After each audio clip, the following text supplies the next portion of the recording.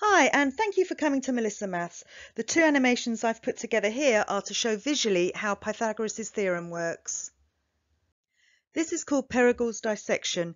As you can see, the hypotenuse squared is equal to the other two sides squared and then added together.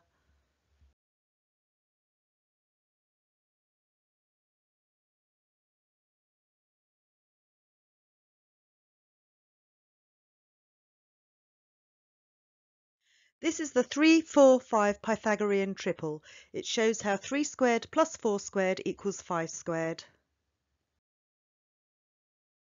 Well, that's the end of my visual Pythagoras animations. I know they weren't perfect, but I enjoyed making them and I hope you enjoyed watching them.